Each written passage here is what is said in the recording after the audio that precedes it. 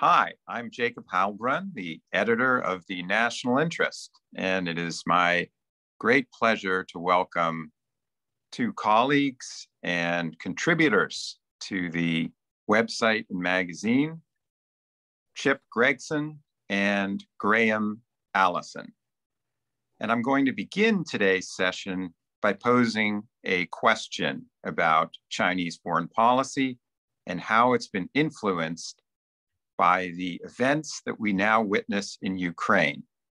We're hearing increased talk about the perils of nuclear escalation developing from Ukraine, the potential expansion of the war beyond the borders of Ukraine, and some, including or particularly in Moscow itself, are talking about the potential for a World War III developing from Russia's initial invasion into Ukraine, which the United States and the Western allies are now frantically trying to counter with massive shipments of aid and military equipment.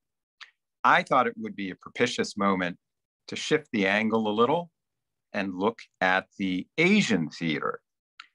China is obviously positioning itself as an ally of Russia. So the question naturally poses itself, how do the events in Ukraine shape Chinese foreign policy? And one area that there's a lot of speculation about is Taiwan. So I wanted to pose the initial question to our distinguished panelists, beginning with Chip Gregson, followed by Graham, which is, does Putin's invasion of Ukraine, which so far appears to have gone badly awry, affect Chinese calculations about the possibility or desirability of actually invading Taiwan? Chip? Thank you, and good morning to all. I think one of the things that comes out of this is that autocratic leaders who have been in office with unchallenged a tenure, unchallenged authority, are impervious to our systems of logic on whether it makes sense or not. Of course, in our system, way of thinking of things, invading Ukraine doesn't make any sense for Russia because ... You can fill in all the blanks about the economy and international isolation and everything else, but it certainly didn't deter Vladimir Putin. Another lesson for China is that nuclear weapons deter direct American intervention. We've been sending equipment to Ukraine. We have American volunteers that are fighting in Ukraine, but we don't have any American involvement directly in Ukraine, no boots on the ground, as the phrase goes, because of Russia's successful deterrence through their nuclear weapons of our involvement. We've said as much. The mistakes that Russia has made will certainly be studied by China. That doesn't mean that China thinks that they can't overcome the difficulties that Russia has encountered. So this is not likely to slow them down much. Then there's the Russia-China competition, despite their pledge of eternal friendship to each other. The Russia incursions into the Kuril Islands in Japan's far north now have got to be coming to China's attention, and they're going to be wary of Russian influence in what China considers their sphere of influence. There are many lessons on the American side, but I'll leave those for later in our session. Graham, General Gregson just made two interesting points. The one about logic, that these autocratic leaders do not necessarily share the complacent assumptions of Western leaders. And the other, which we've witnessed before with the George W. Bush administration, which was reluctant to go after North Korea because of its nuclear weapons, that nuclear weapons really do deter the United States from direct involvement. What is, with those points in mind, what is your take on Chinese calculations when it comes to Taiwan? Well, there are about 10 questions wrapped up here. So let me try to be brief, and I'll make 4 or 5 points and try to underline some differences with Chip, whom I'm happy to be on the panel with and whose writings and thinking about this I appreciate. I think the proposition that autocrats who are in power for a long time are impervious to strategic logic is fundamentally wrong. Fundamentally wrong. I think that while I've spent a lot of time trying to analyze, quote, rational actors as compared to the other complexities in decision making, I think it's more plausible to me that Putin would have done what he's done in Ukraine than it is that George W. Bush would have done what he did in invading Iraq, for example. So just to be provocative. So first, I disagree with that. Secondly, with respect to nuclear weapons deterring, that's what we learned in the Cold War. There's something called mutual assured destruction. Ronald Reagan, famously, for whom I worked with enthusiasm, said, a nuclear war cannot be won because at the end of a nuclear war with the Soviet Union in this case, our whole country would have disappeared. So nobody can call that victory. So a nuclear war cannot be won. And then he said, the imperative that follows from that must therefore never be fought. So that meant, as he explained, we had to live with lots of things we hate, even an evil empire, which we were serious about attempting to bury, but without a war, because a war that could become a nuclear war would be destructive of ourselves, of us, of our society. That would be a failure. So that's something we learned to live with in the Cold War. We nonetheless competed within a set of constraints.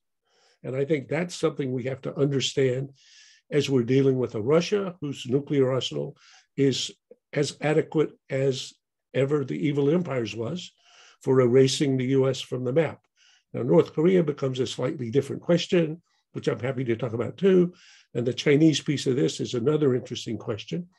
Even for China, as the Nuclear Posture Review in the Bush administration concluded, and the Nuclear Posture Review in the Obama administration confirmed, has an arsenal which, after we've done our best to disarm it, can still destroy the US as a functioning society. So with China as well as Russia, we live in a condition of what nuclear strategists came to call mutual assured destruction. And that has all these consequences for the necessities for constraint and care, and in particular, not getting dragged into something that could be escalate to a war that nobody wanted. And that's what I think we've seen President Biden, who is actually a seasoned Cold Warrior, who understands very well that a nuclear war cannot be won and must therefore never be fought, being so cautious about being dragged into a direct conflict with Russian troops, which could ultimately end in escalating to a nuclear war. And just one last point on this, Jacob, because I think a bit of history will help us here. The decision that President Biden has made about not sending American troops to fight Russians is very similar to the decision George W. Bush made in 2008, when, after a provocation, Putin invaded Georgia.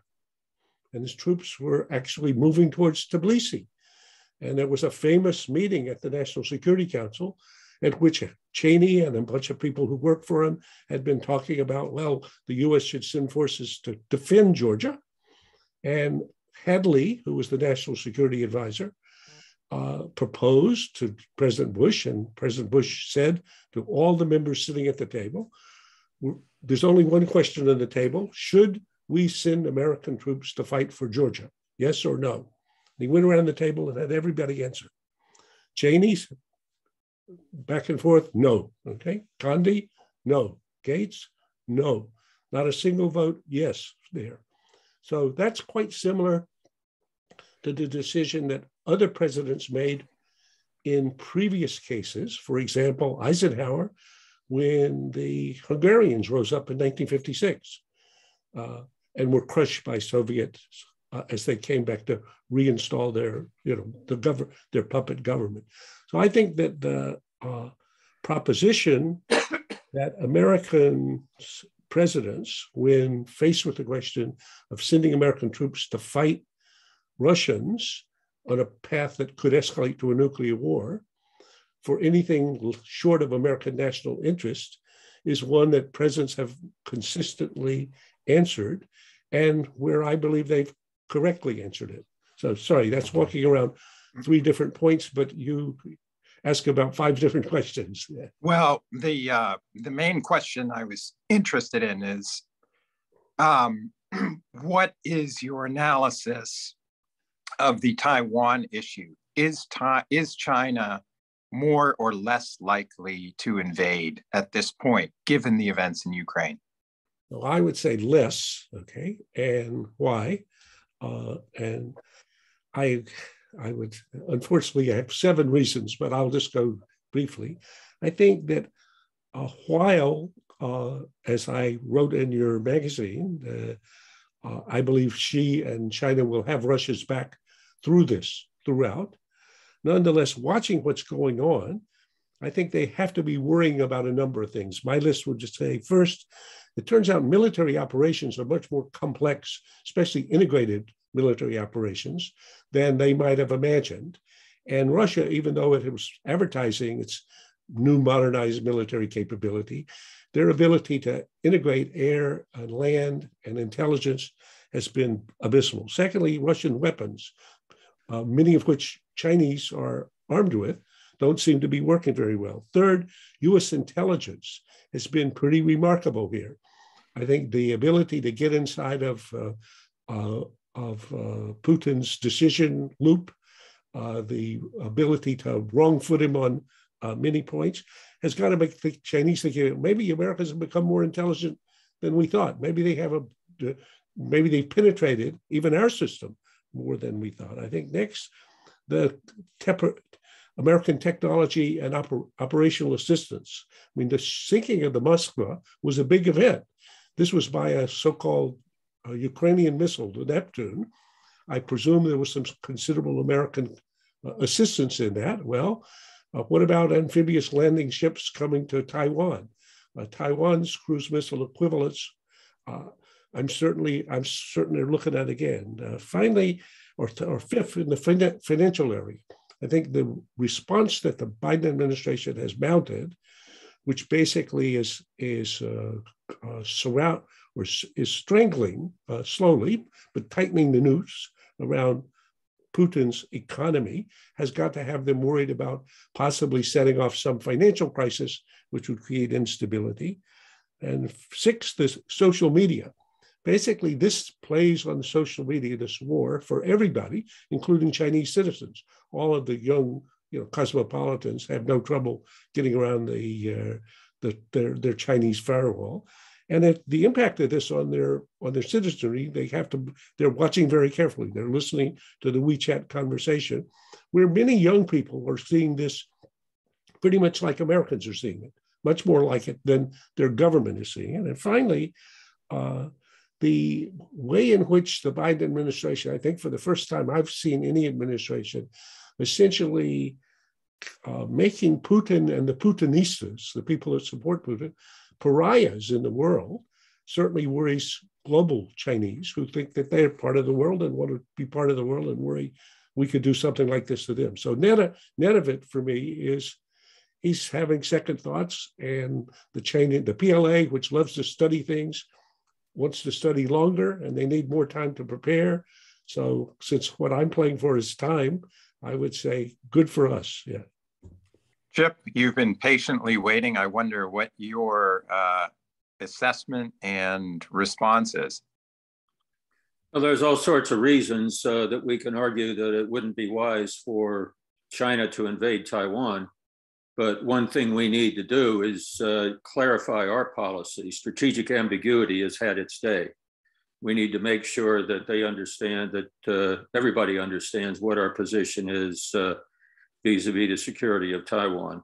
And this is not just us thinking. The former Prime Minister of Japan has even weighed in publicly saying that our policy must be clarified, and I agree with that.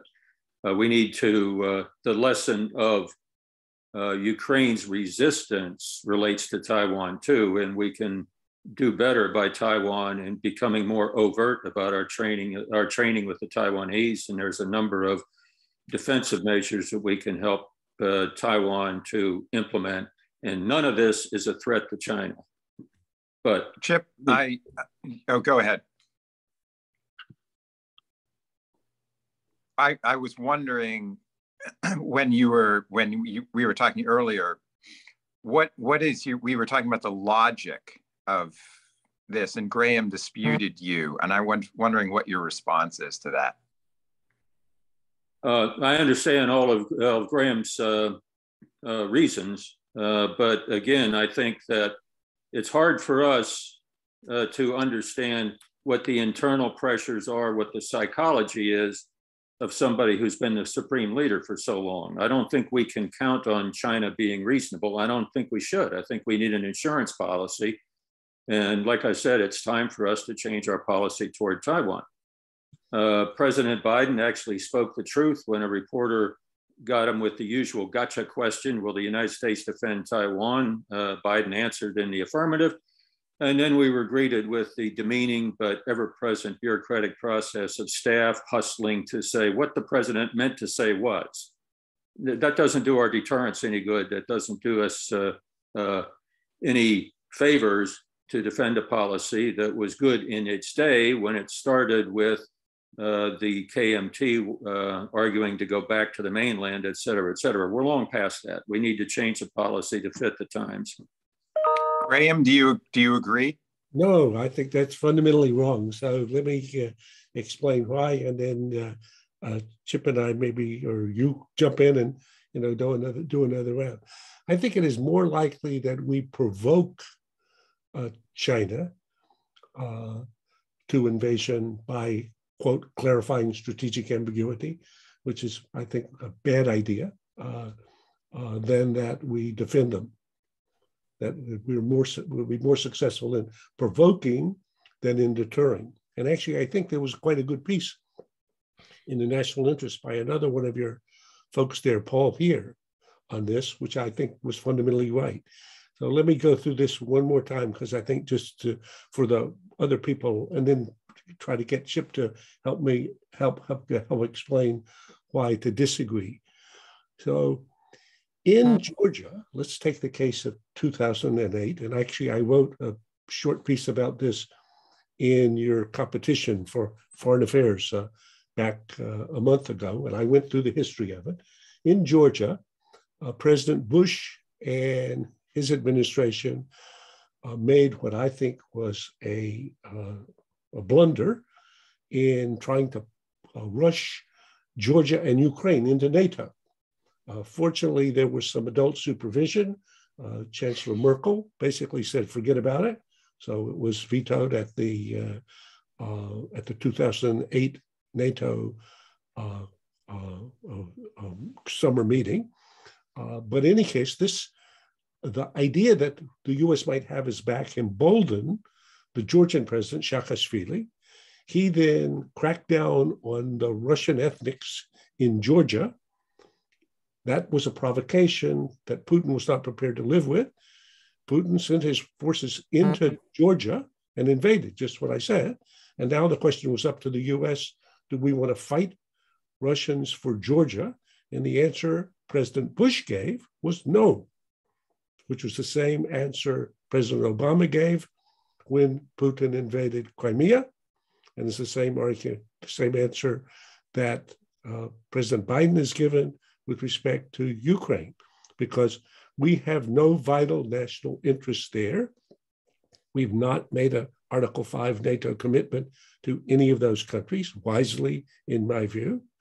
And we understand that if we were to fight Russians in an all-out war, that could escalate to World War III, and World War III could be nuclear Armageddon, and now go back to Reagan, a nuclear war cannot be won. So that's the logic chain in this. Now, with respect to Taiwan, I think the policy that was developed by the Nixon administration and Kissinger, and represented in the Shanghai Communique and the subsequent, has been a great policy for the US and for China and for Taiwan. The 5 decades under this regime have been the best 5 decades people on either side of the straits have ever seen. So I believe that our objective now should be to shore up this strategic ambiguity, in which on the one hand, we assert that Taiwan is not an independent country and cannot be an independent country. We have one China policy, but on the other hand, that a Chinese attempt to change that status quo by force would be unacceptable, and we would come to the defense of Taiwan, but the details to be developed, that's strategic ambiguity, and that we need to live with that for the foreseeable future. So that needs to be refreshed, I believe. And I think the lesson for Taiwan should be that they should become like a porcupine, which of course is what we've said to them for 25 years. They don't seem to want to be a porcupine, but this would be a better reason for them to see that even a country as small and weak as Ukraine, which has been much smaller and weaker relatively to that Taiwan, which is a very successful society, has shown itself to build a capability and a will to be able to defend itself substantially. So I think if they looked at the Neptunes and said, what about their DF-3s? And if they had enough shore-to-ship missiles to make an amphibious landing likely to fail, that would significantly impact their security. We should be helping them in that. If they were more serious about air defense, we should be helping them in that. So I think that there's a lot of lessons for them here in terms of strengthening their own defense and ours in helping to strengthen their defense, but not provoking a Chinese action against Taiwan, because I think if we were to do so at this point, all the war games I've ever seen played, and the one that was played most recently by the vice chairman of the JCS, have us in the local contingency losing. I feel like we should give Chip a chance to respond briefly. Please. Well, I'll just respond to a couple of points there.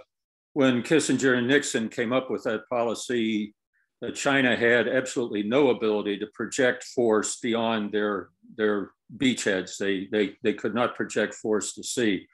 That has profoundly changed now.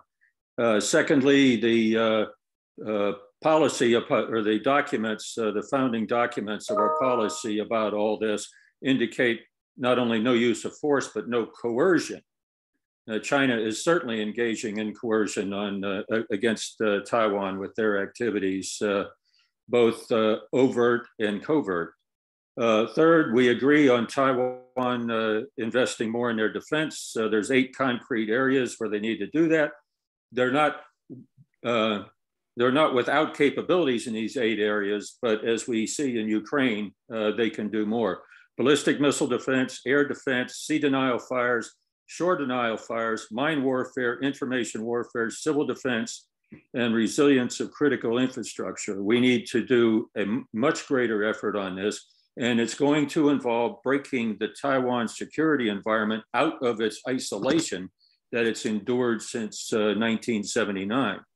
And again, we need to do an active bit of training with the Taiwanese to help develop their capabilities. Taiwan is an absolute vital interest for the United States. Our alliances in Asia hinge on that. We don't need to be belligerent with China about this, but one of the lessons about policy over the years is we need to clarify what we mean. And we're far from clarification when we get the spectacles of the president saying something and then the staff saying that's not what he meant to say. And that's not good for our allies, and it's not good for us. Well, I'm pleased to say we have some very good questions that lead logically from the points that Graham and Wallace Gregson have been making. And I will couple 2 questions. The first is from Walt Slocum, who notes, if China determined to invade Taiwan, they could threaten that if the US or any other third country assists Taiwan's defense, that they in turn risk a Chinese nuclear strike. And we have a related question from Joseph Bosco, who asks quite bluntly, if China invaded Taiwan, should the United States come directly to its defense? Why don't we kick it off with Graham and then go to Chip? So great questions, and glad to hear from both of these colleagues. First, on Walt's question, which I think is a good one. If China invaded Taiwan, well, let me go back. What could lead China to invade Taiwan? The Chinese have been absolutely clear about this. An unambiguous declaration of independence by Taiwan and or a US recognition of an independent Taiwan. So Chinese say that would provoke an invasion of Taiwan. All the people that I know who study China mostly agree with that. Okay. So now, if there were an invasion of Taiwan, what will the US do? And the answer is we'll be in a fix. By the Taiwan Relations Act, we have agreed that we will provide defensive assistance to them. We've not agreed that we would fight for them. We've not given them established a treaty relationship with them. We've not given them an Article 5 commitment. And the reason why is because we have not believed they were, that we had a vital national interest in Taiwan. Now, there's a good question to argue about that, and Chip has a different view about that. I think that's a debatable issue, but I agree with what has been our position. So if we came to their assistance, not in nuclear terms, but just a battle over Taiwan, that has been war-gamed many times in the Pentagon. Bob Work, the Deputy Secretary, has talked about it very explicitly. And as he said, in the 18 last games, and there's 2 more since then, in each one of those games, if the war is a local war for Taiwan, we lose, okay? Because the game is essentially over before we get there. This is 100 miles off the shore of China and is around the world for us. So we don't get a chance to prepare for the war if it were just to happen the way we did for the war in the Middle East. So that's a situation that's just given there. This is a little bit like Cuba in the Soviet Union, which a country right next door to the US and halfway around the world from another country, is extremely difficult for the country at a distance to defend. So there's the conventional. What about the nuclear piece of this? I think the likelihood in that case that China would say, and if you do something like this, we'll conduct a nuclear strike against you, puts you into the realm of the unthinkable again.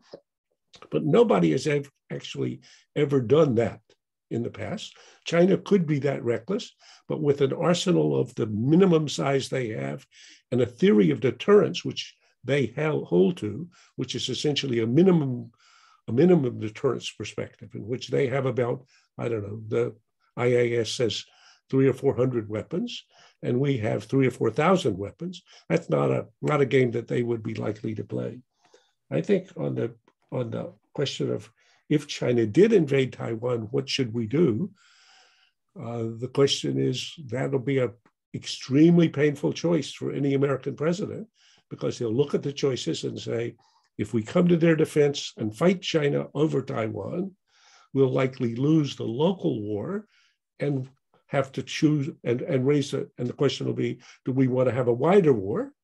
And if we widen the war to the blue seas, we will continue to own the blue seas. So we can do it substantially better there. And if it escalates to something like a nuclear war, again, in this case, a nuclear war can't be won. So you're playing out a nightmare scenario. So I think the crucial thing is to prevent a invasion of Taiwan that could lead to a war. And that's why I think finding a way to build Taiwan or help Taiwan build its own defensive posture, plus wrapping it in the strategic ambiguity that we've had to date, that's provided for us 5 decades without a war, is the right policy. Now, Chip, if I understand you, you think that's flatly wrong, an antediluvian view, and we need to move into the future and call China's bluff. Is that correct? That's extending out from my remarks, and I'll have to look up antediluvian, but there's a couple of things I'd like to mention. One, I think Graham's optimistic. We don't own the seas anymore. Our sea control is definitely contested. Our air control is definitely contested.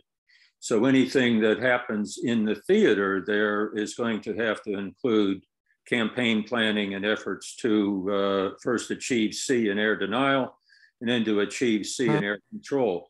Secondly, there's no guarantee at all. Matter of fact, there's likelihood it'll go the other way. No conflict that starts in Asia is in one spot in Asia is likely to remain in Asia. You mentioned North Korea when we were chatting before we went on the air.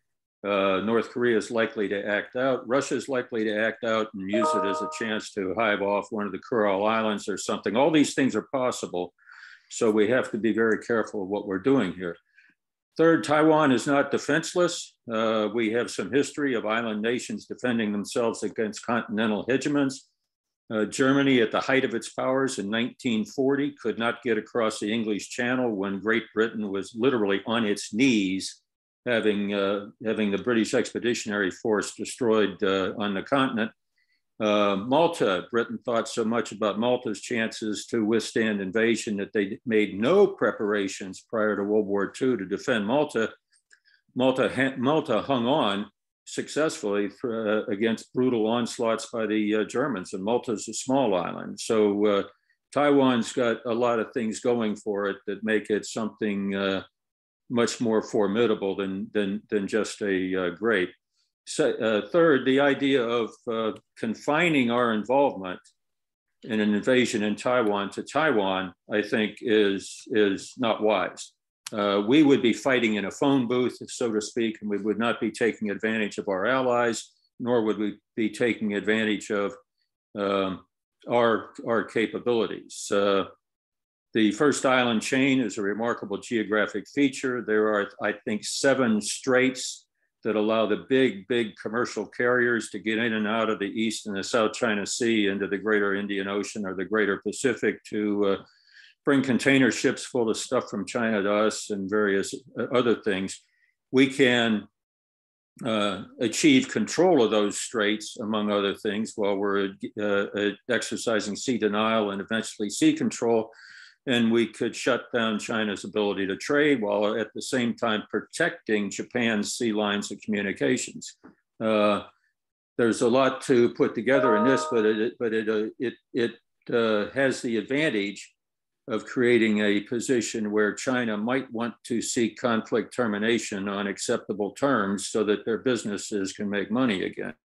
That's a great oversimplification, but there have been a lot of writings about this, particularly at the National Defense University, that talk about this horizontal escalation as being a plausible response.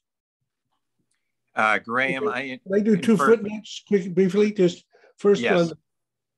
As Chip has written about this, and I think I agree, but then disagree. Air and sea control in the theater, as Mattis says absolutely clearly in the National Defense Strategy, is an illusion of the past. And it's actually the kind of illusion of unipolarity about which Chip has written intelligently and that I agree with strongly. So trying to reestablish air and sea control in a 100-mile gap between China and Taiwan is a fool's errand. That's not going to happen. In air and sea control in the wider blue seas, much more plausible. And as you say, there's these 7 gaps that are not that hard to mine if you were serious about mining, and are not that hard to interrupt if you're serious about interrupting. And then there's a long path that goes to the Persian Gulf to get oil, and that goes to San Diego to drop off goods.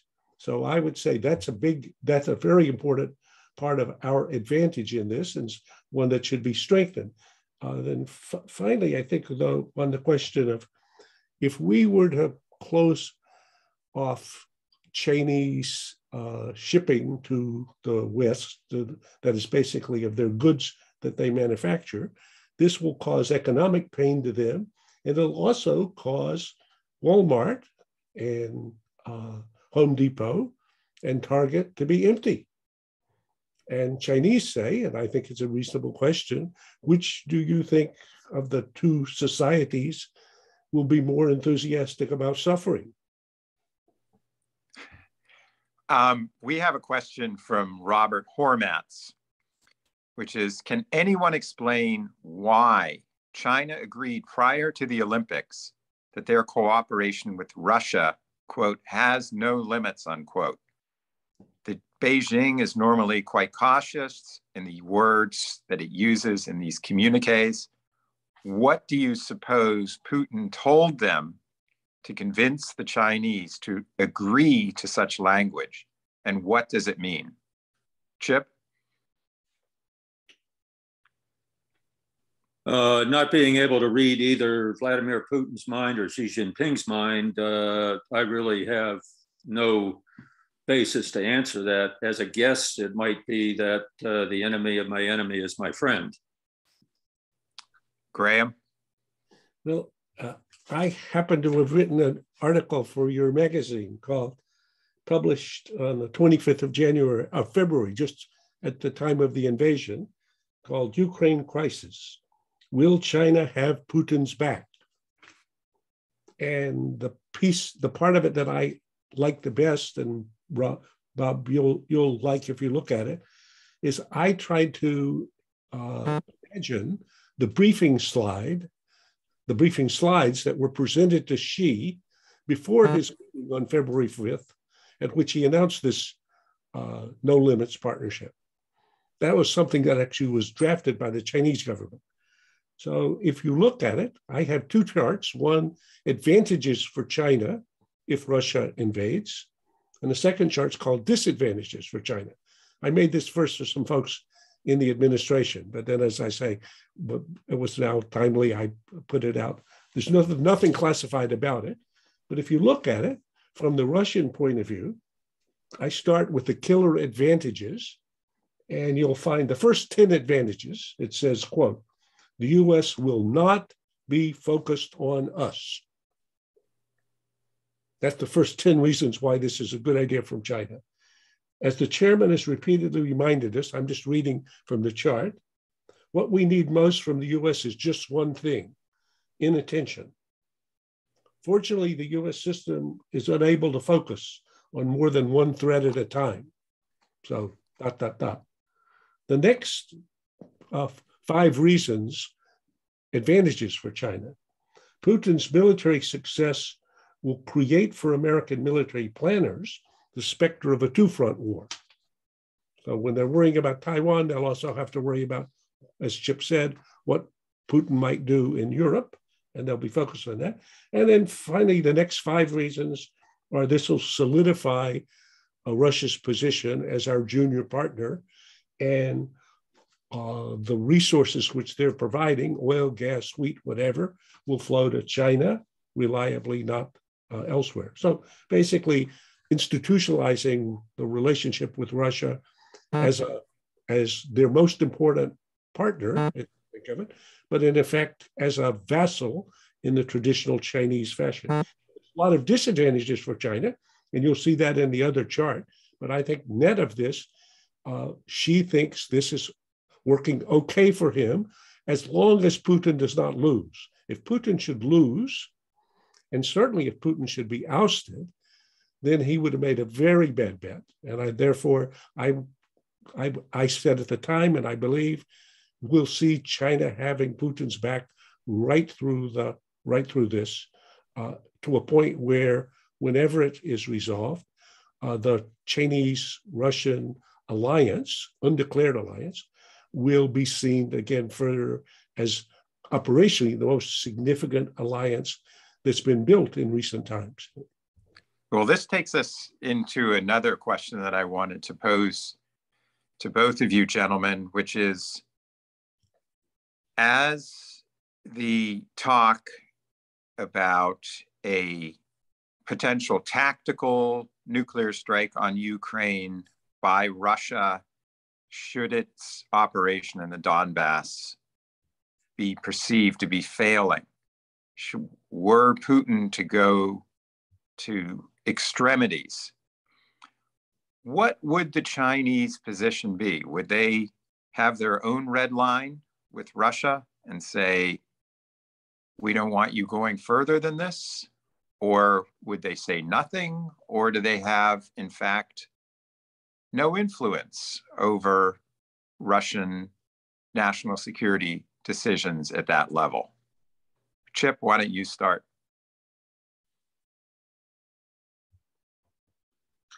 I'm not sure we know what we would do if Russia reverted to a nuclear strike on Ukraine. I would leave the assessment of Chinese thinking on that to Graham. Graham? Well, I think that this is a nightmare arena. So again, I've actually been trying to think about what we would do, and therefore, since they're not very good options, what could we do now to try to prevent that, to deter it? And again, it's pretty hard to think about. I think from the Chinese perspective, the Chinese thinking about nuclear weapons and their role in international affairs has been radically different from our own. And they haven't bought into the theories that we have had for a long time, either about the necessity for huge nuclear arsenals. How could somebody have sat around the way they did with actually a vulnerable nuclear capability up until a dozen years ago, or currently with a capability to have only, say, 300 weapons that might reach American soil, as opposed to 1,000 plus that we would do. So they've had this minimum deterrence idea. I am afraid that as they listen to our talking so much, they may be persuaded by our theory of the case.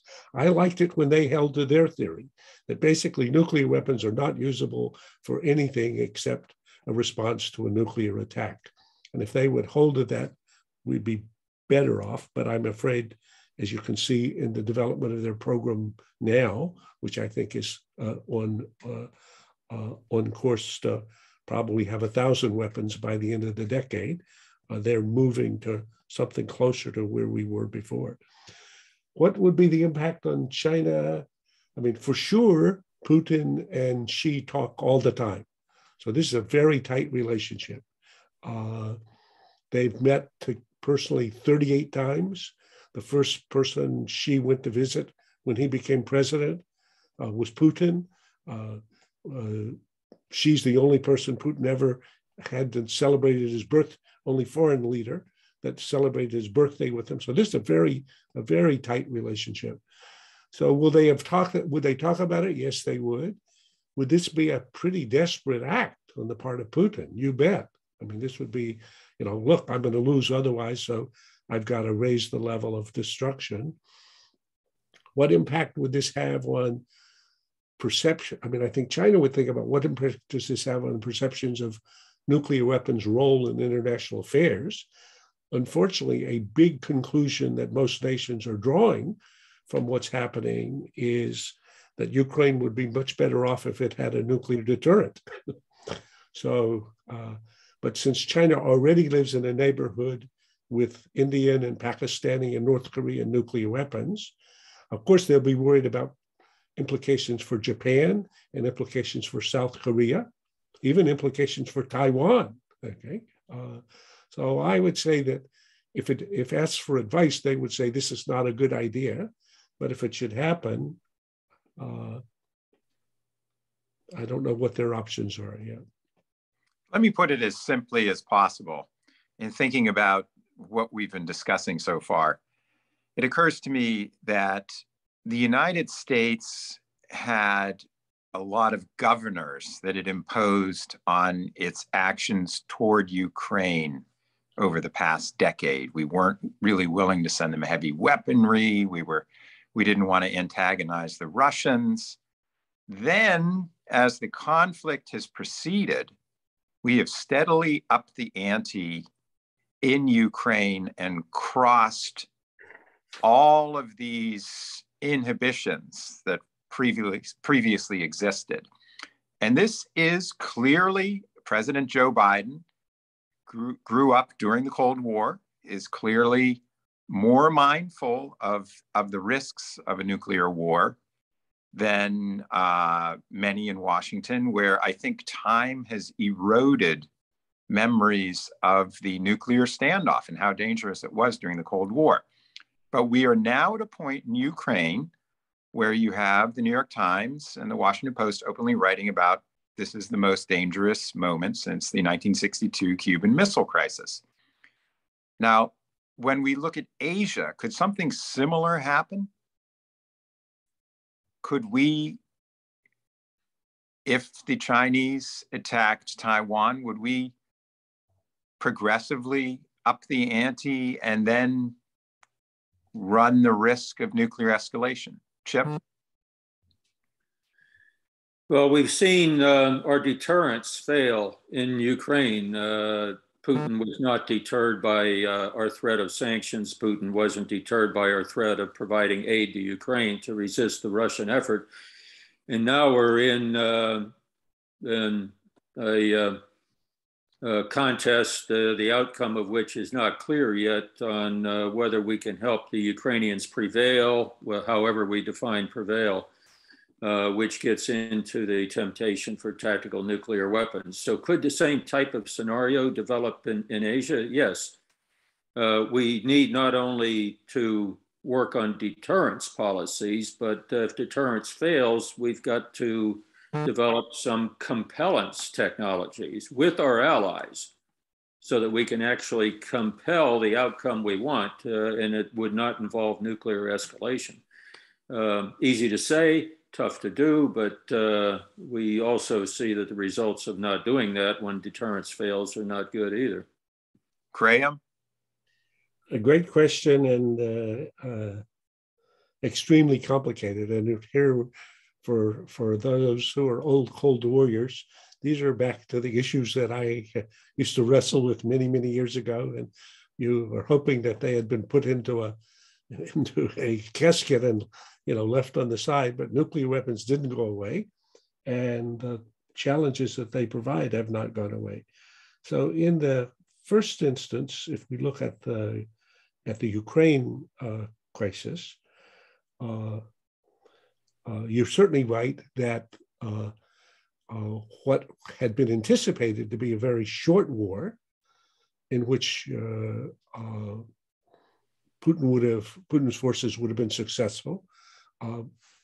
Surprisingly, thanks to the remarkable resistance of courageous Ukrainians and their fierce, brave fighters, and the assistance that they have been provided over the period of time, they've shown themselves to be able to blunt Putin's initial effort. And I think currently while the second round of Putin's conflict with Ukraine is going more successfully from the Russian perspective, it's still been very impressive.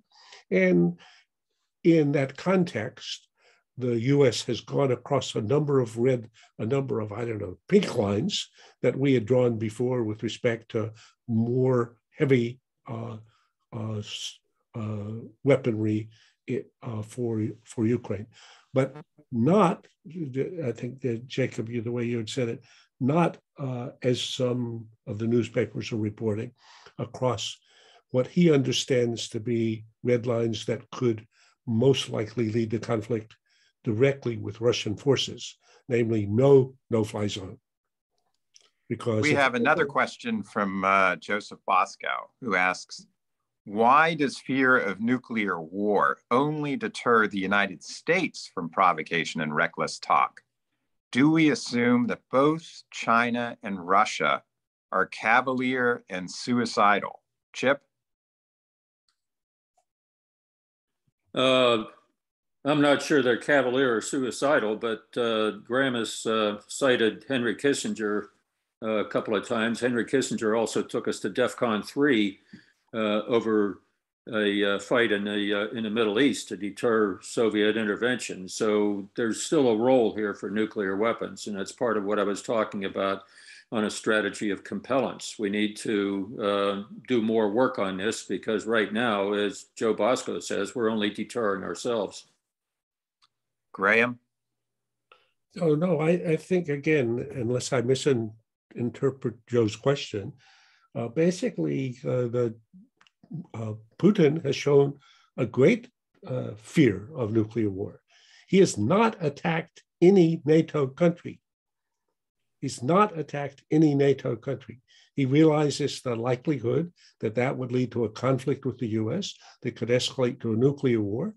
And he understands at the end of a nuclear war, Mother Russia, whatever he imagines he cares about, would be gone. And that's a good thing to keep reminding him of.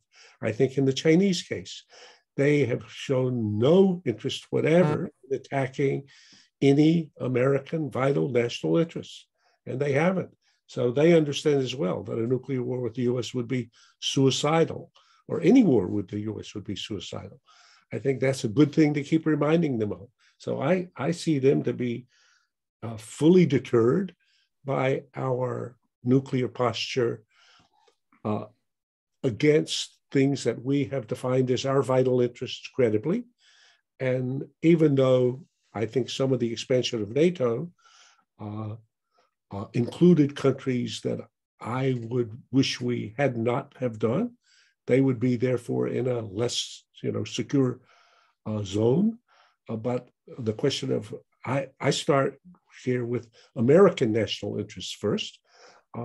Nonetheless, I think we have not seen any Russian action against the US vital national interests that would lead them to think that that could lead to a war that could lead to a nuclear war, nor with China. So I think that the parties have understood the dangers of direct war between the parties and of nuclear war. And I think that's a good thing for them to be reminded of. There's a lot of speculation in Washington that Russia may be finished as a major power. It is embroiled in a war that it can't win. You have the expansion of NATO now in Finland and Sweden. And you have what European ambassadors here, I was at one embassy yesterday, the ambassador said, a decoupling is taking place between Europe and Russia. The economic ties are being severed, and the sanctions will begin to bite. The Russian economy is taking a real hit. Is this all in China's interest? Is Russia going to be reduced to a vassal status towards Beijing? Or is too weak a Russia not a good thing for China? What is your assessment, Chip? A declining Russia with nuclear weapons is not a pleasant thought to contemplate. We've thought before that we were done with pressures from the Soviet Union when it went away, and that Russia was going to become a different beast. We had the reset with Russia famously. All these things, I'm not ready to write them off yet. And anybody that's threatening nuclear weapons as Russia is, we have to do some deep thinking about how to react to that. Interesting on vital interest. We all recall the Chernobyl episode with massive amounts of radiation that floated into Europe harmfully. What do we think would be the outcome of a nuclear burst in Ukraine, particularly a dirty weapon? We have vital interest at stake then with this radiation cloud drifts over NATO, the new NATO coming or the old NATO. There's a lot to unpack here, and we need to be careful about writing off Russia as part of the great episodes of the past. It's not past yet. It still has the potential to visit a lot of evil on the world. Graham? So again, Washington I fortunately don't live in, and I would say most of Washington is nuts most of the time. Okay, so there runs through Washington these sort of theories, or Russia is finished. Okay, and we can forget about it. To which the answer is, excuse me, Russia has a superpower nuclear arsenal that is commanded by a fellow named Putin, which, if used, will cause Washington to disappear. Do it again, disappear, all gone, completely. Actually, will cause the US to disappear, all gone, completely. So as Chip said, don't forget about that. Maybe they're gone, maybe they don't really matter.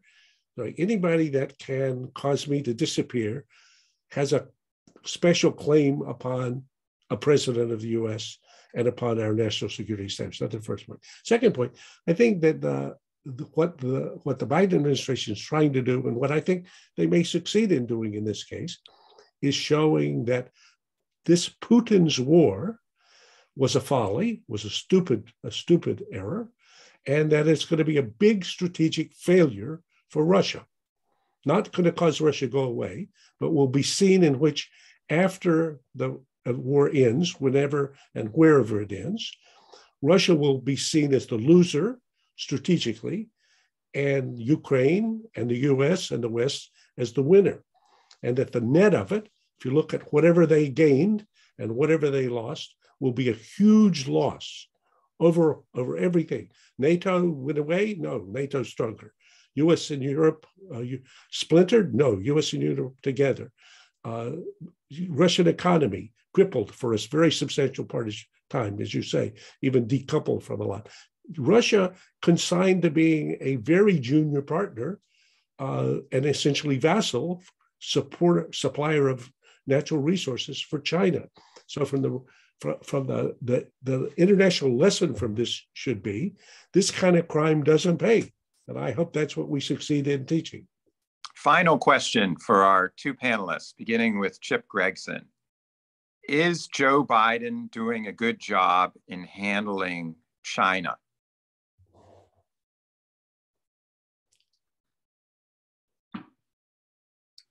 Yes, but can be improved. One other comment, not directly related to your question, but this might not be the war right now. It might be the first campaign in a war that's destined to expand.